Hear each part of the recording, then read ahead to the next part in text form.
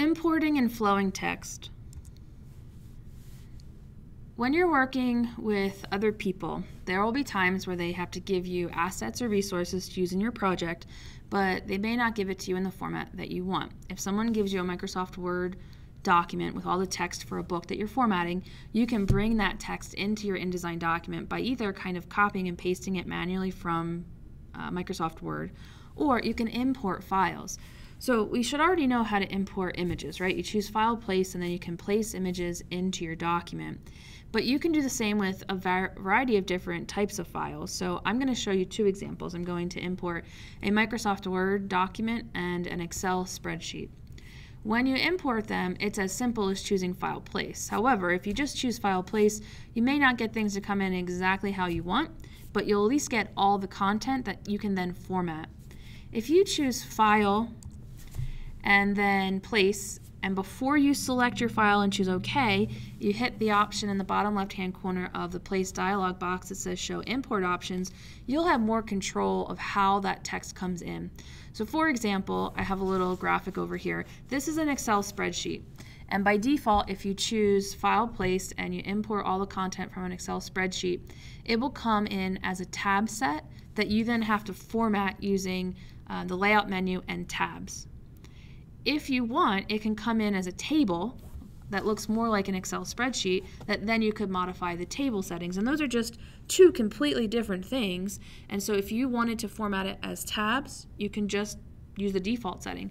But if you wanted it to come in as a table, you're going to have to hit Show Import Options and choose the option that says Bring it in as a table. You have more options than that too. If the person that gave you the file did a really good job of formatting things in their, let's say, Microsoft Word file, and they've used footnotes and endnotes and styles and things like that, you can choose as much of that to come into your InDesign project as you want. So what I like to do, I just think it's easier to clear all those settings and do it myself. But if you know that the person who set up the file did a good job and it's thorough and nothing's going to be broken or missing, you can bring in as many of the formatting options as are available to you in that dialog box. And it actually works for images too. So we didn't cover this a lot when we talked about the images, but let's say you're importing a PDF as pictures and the PDF has 25 pages and you want the 25 individual pages to be pictures in your project. If you hit Show Import Options, you have the option to import every page as an individual image from your PDF file. When you're importing and flowing text, there are a few options that you have. So when someone gives you text, whether you're copying and pasting it or you're choosing File and Place, you can import into a pre-existing text frame. So you can do all the design work first. You can use placeholder text and you can say, this is where the text is going to be, and then erase it, and then fill it in with the text when it's given to you. You can even import into a pre-existing master page text frame. It's a little bit more complicated. You can create text frames on the fly as you're importing, so you can choose File, Place, choose the file, and then you can click and drag, kind of like you would do if you were placing images. You can let the text flow into its own text frame. So if you choose File, Place, and you just click, it will make the frame, it'll make it the size of your margins, and it will kind of flow itself. And you can also let it flow into the margins of the page by just clicking.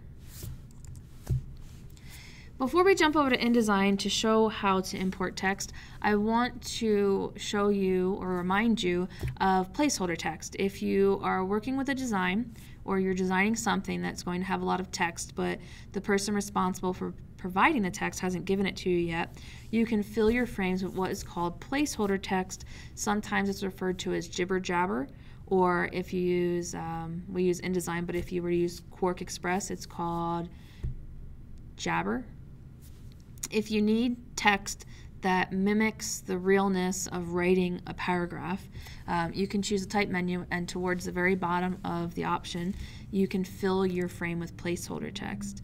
What is good about this is that you can't read it, but it comes across like regular written text.